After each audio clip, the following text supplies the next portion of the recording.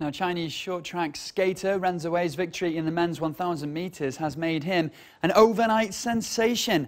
Monday's win sealed his first individual Olympic gold and the second for the host country after he and his teammates won the 2,000 metres mixed relay 2 days earlier.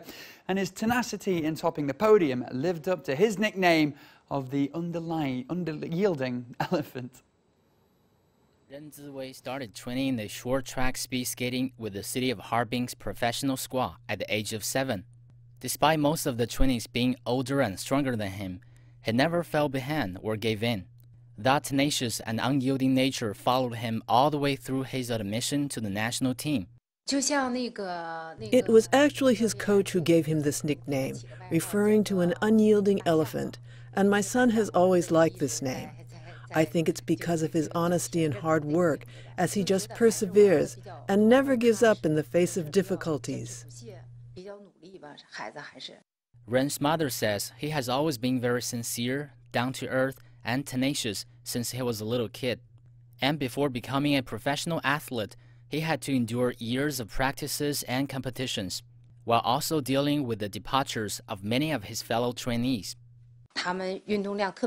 They do a lot of exercises, as they often warm up by skating 100 laps, and sometimes even more. It usually starts with a team of 20 or 30 people on the ice, and only a few people can stick around until the end of the 100 laps. But my son always persists from the beginning to the end. Sometimes after those laps, my son is so tired that he just lays on the ice. Training hardships became so common for Ren and his teammates that Li Yan still remembers a time when her son had to drill from dawn to dark every day due to poor practice conditions.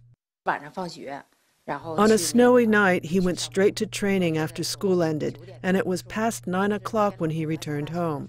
And when I went downstairs to pick him up, he was so frustrated that we didn't live on the first floor. And I thought my poor child was so tired that he couldn't even muster the strength to go upstairs.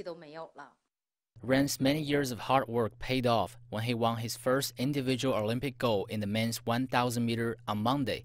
And that success came just 2 days after helping the Chinese squad top the podium in the 2,000 meter mixed relay.